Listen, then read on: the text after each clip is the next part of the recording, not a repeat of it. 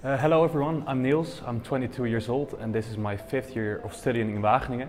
I come from Utrecht, which is a big city compared to Wageningen, but nevertheless Wageningen is still a lovely place.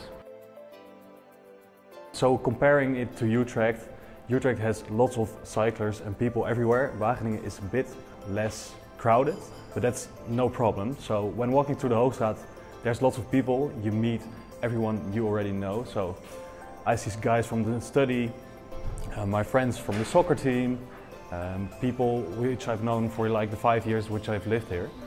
So while you might think like, is there any night activity in Wageningen? Yes, there is. While there are no big like clubs, which you might think of, there are student associations, study associations, where you can go out and have fun with friends and people you know. Comparing that to the big city, there's still plenty of activity at night.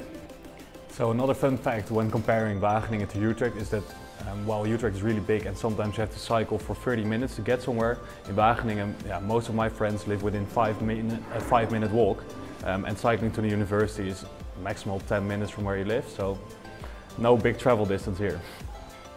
So concluding, there's more than enough to do in Wageningen, so I definitely recommend studying in Wageningen. Enjoy!